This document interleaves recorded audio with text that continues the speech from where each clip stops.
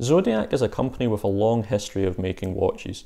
They were founded in 1882 and many of their vintage models are really prized by watch collectors. I think that many of their new offerings don't get much love from watch collectors because the brand pretty much died out in the 1980s following the quartz crisis. They came back in the early 2000s when they were purchased by the Fossil Group in 2001. Now, say what you will about Fossil Group. A lot of people consider that Fossil is a fashion watch brand, that they're associated with cheaper watches that you would buy in shopping malls. But I feel that Fossil has really revived the Zodiac brand, and now Zodiac is very much alive and kicking and producing some really cool watches. Most of their modern offerings are based on Zodiac's old catalogue. They're based on watches from the 1950s, the 60s and the 70s, which was very much the heyday of watch manufacturing at Zodiac. If I asked you to name the original dive watch, you might name the now iconic Rolex Submariner, or possibly the Blancpain 50 Fathoms. And you'd be right either way, as both came out in the same year, 1953. But Zodiac produced the Seawolf that same year, and so Zodiac can also be considered to be one of the creators of the original dive watch. Seawolves were used by military personnel, including the Navy SEAL teams, and were prized for their toughness. Zodiac is still producing the Seawolf today as a modern interpretation of the original. It's got COSC certified movements and up to 1,000 meter water resistance. Another iconic model that has been brought back by Zodiac is the Zodiac Astrographic. This is a really futuristic looking watch that was originally produced in 1969, very much at the height of the space age. And it has this really unusual rectangular shaped case. And if we look at the case from the side, you can also see it's got a sort of cushion shape to it. When you start to look at the dial and particularly the hands of this watch, you start to notice that something really unusual is going on.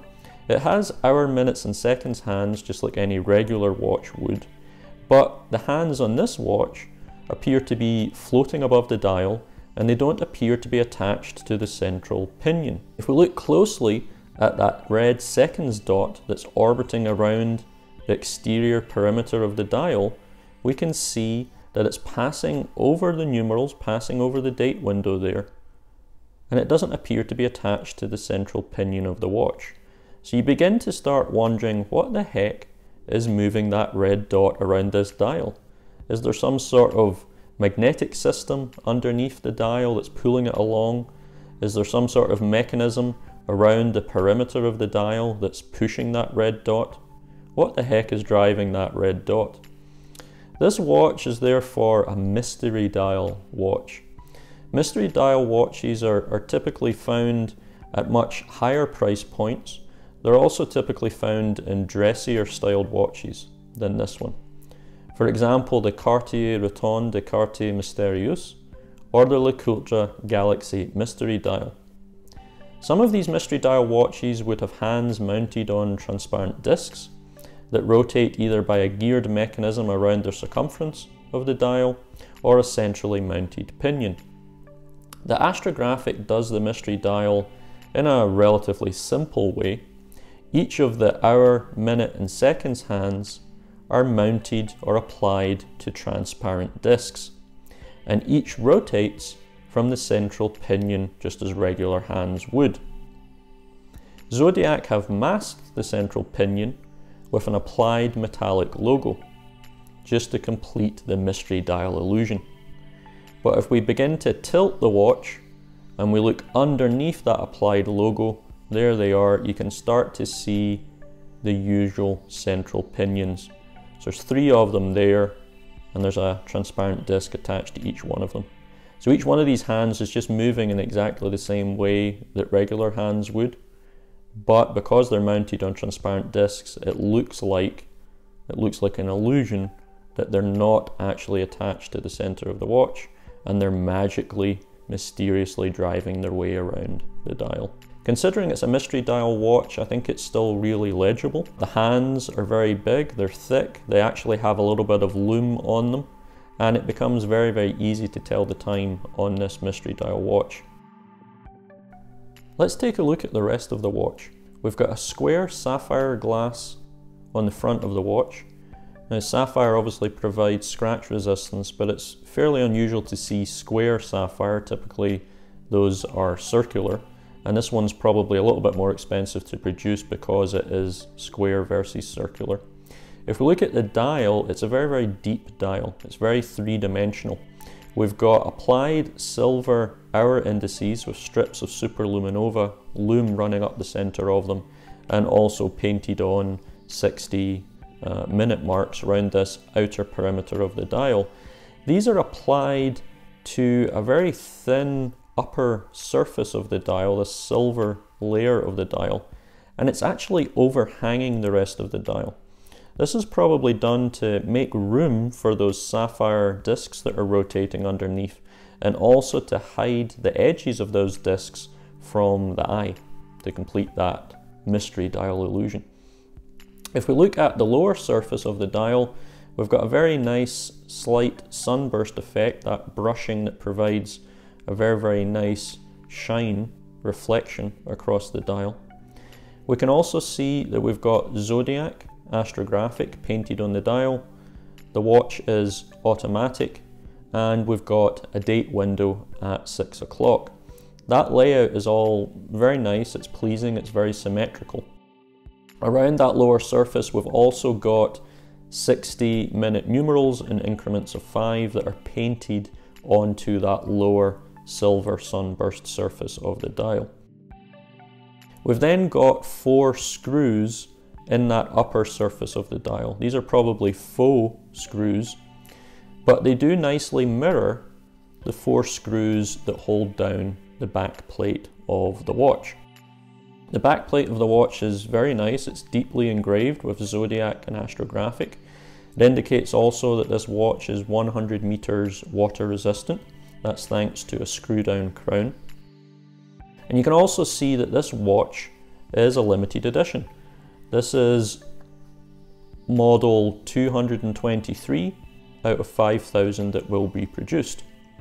The back plate of the watch also has sapphire glass window that lets you look in at the movement of the watch, and you can see there that it's got a rather nice rotor that's signed with the Zodiac logo. The crown of the watch is really nice. It's very chunky, very big. It's got a deep engraving of the Zodiac logo on the end of it there, and also it's very tready, very knurled there. It lets you get a good grip even if you're wearing gloves. And as I said before, it's a screw down crown that helps the watch achieve that 100 meters of water resistance. So what we've got here is something that's really unusual. We've got a mystery dial watch that's also a sports watch. It's 100 meter water resistant. It's got that screw down crown. It's got a very chunky, very solid case, yet it's a mystery dial watch. This may be perhaps the only sports mystery dial watch being produced right now. Let's take a look at the bracelet on this watch. It's a metal bracelet. It's got a lovely satin brushed finish that matches the case of the watch. It tapers from 30 millimeters at the lugs down to 20 millimeters at the clasp. So that really helps with the feel of this watch. If it didn't taper like that, you would probably feel like you were wearing something really, really large around your wrist, but it does taper nicely. The links are sort of squashed barrel-shaped links. They're very nicely done, very smooth, very comfortable to wear. However, the bracelet is push pins and not screws, so it makes removing and adding links and adjusting the bracelet just a little bit more difficult. The watch has a lugless design that makes the wearing of it very, very nice. You don't have any lugs overhanging your wrist, and it makes the watch feel quite a bit smaller than it actually is. The clasp on the bracelet is very nice. It's a very strong, very sturdy clasp. It's not just stamped metal. When you close it, it's got a very strong closing action, very secure feel to it, and it also has the additional fold-over lock that has the signature of Zodiac on it that's very nicely, I believe, stamped into that folding lock. The clasp also has micro adjustments, so you can get very nice personalized fit with this bracelet. Let's take a look at the movement on this watch. It's an automatic movement made by STP, which stands for Swiss Technology Production. That's a company established by Fossil in 2006 in order to give Fossil a Swiss-made movement. This movement is the STP-1-11, and it appears to be essentially a clone of the ETA 2824. It has a 44-hour power reserve, a quick set date function, and hacking seconds, meaning that when you pull the crown out, the seconds hand does stop moving and you can set the time more precisely.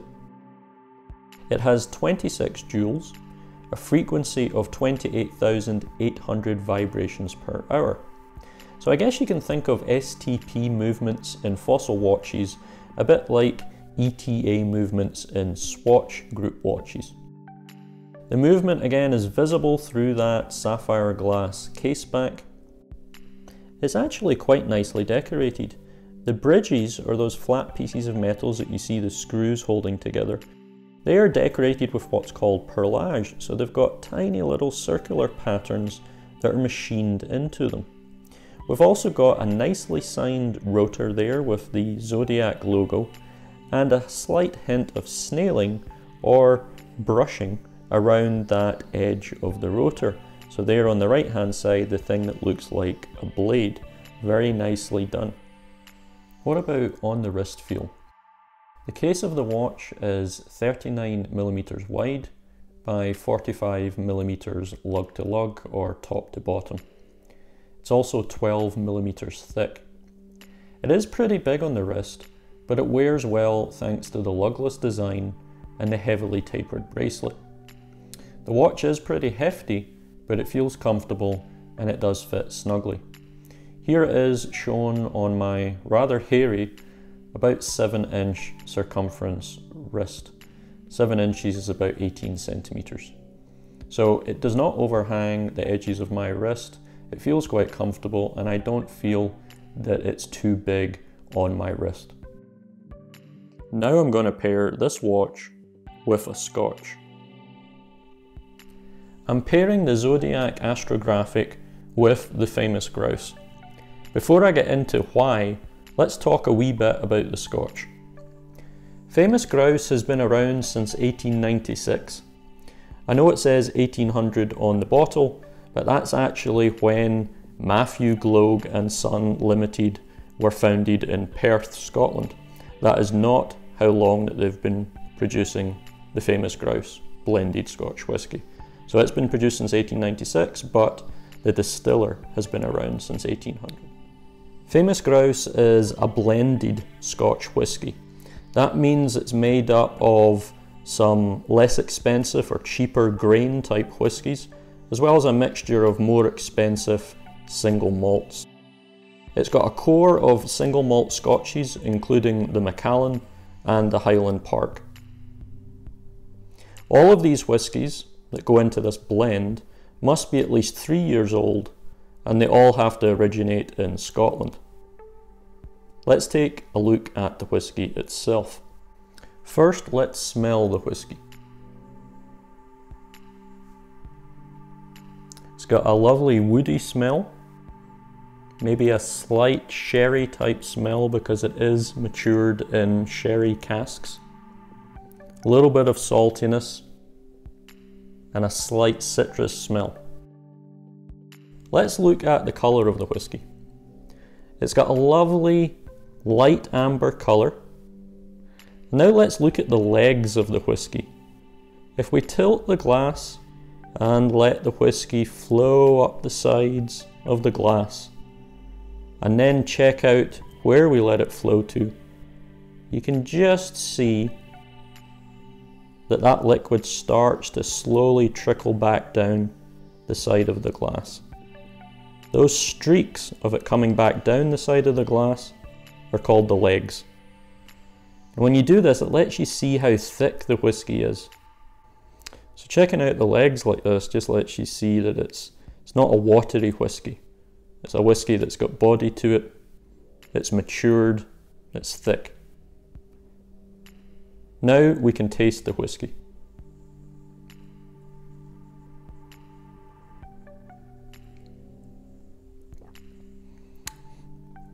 I'm just sipping the whiskey. It's got a lovely, first of all, wooden taste on the palate. Very oaky, very strong wooden oakiness. A little bit of spiciness, and just a little bit of a hint of smoke. So mostly woody, a little bit of spice, and a little bit smoky. The finish is what we notice next. Once you've swallowed the whiskey, how does it taste? How does it feel once you've swallowed it, once it's off the palate? I would say that it becomes slightly sweet. There's a very malty taste, like a very malty beer. And it's also really smooth. Lovely smooth, fairly long-lasting finish. This is a very pleasant and reasonably priced blend. It's actually the most popular Scotch that's drunk in Scotland, so I think that says a lot about it. That's really why I've paired the Astrographic with Famous Grouse. Both represent great value and pretty good quality. Just like the Famous Grouse, the Astrographic is great value, and I think that it can be appreciated by those that are new to watches, as well as the seasoned collector. I think it's got a little bit of something for everyone. Looking at this watch as a whole then, you're getting a really unique design that looks retro and space-aged all at the same time. You're getting a really interesting way of displaying the time in its mystery dial. You're also getting a Swiss-made movement that has nice, albeit machined decoration. You're also getting a lot of little details that all point toward good attention to detail and really overall excellent finishing. I think that if the Astrographic is representative of the models being produced by Zodiac under the Fossil group, then they represent a really solid value proposition. I'd put them in a similar category to Tissot and Hamilton in the Swatch group. I think that Zodiac watches have really earned a place in history, and I'm happy that a company with the resources of Fossil has revived them back to health. The watch world is all the better for it. What do you think about the Zodiac Astrographic? Let me know in the comments below, and if you enjoyed this video, do please like and subscribe.